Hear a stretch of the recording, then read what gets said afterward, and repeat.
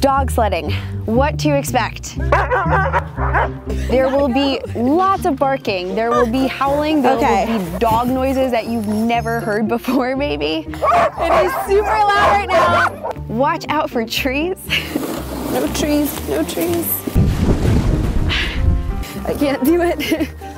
I just don't want them to go flying and for me to hit this tree. When you do fall, just try to hold on. And licking got in my mouth there a little bit.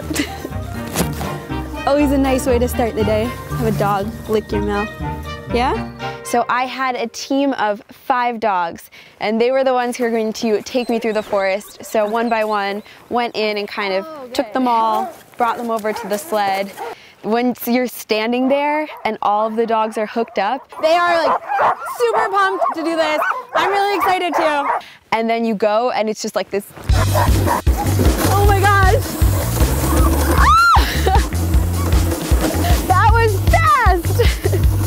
Go, go. Once we really got out in there, out into the mountains, out into the woods, that I felt like I got into a group with the dogs and they would be going and I was kind of nice and balanced, a little bit more relaxed. Oh, oh, bad. They will not stop if you fall.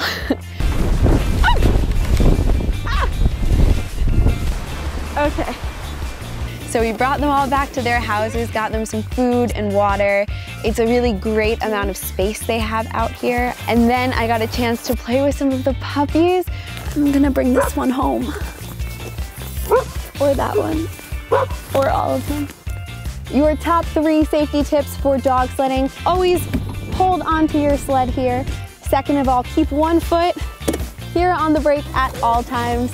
And third, keep your eyes directly forward onto your dogs. That way you know if you're about to hit a sharp turn or if they need some help. If you don't mind getting a little muddy, you're down to put in a little bit of work, definitely give dog sledding a try.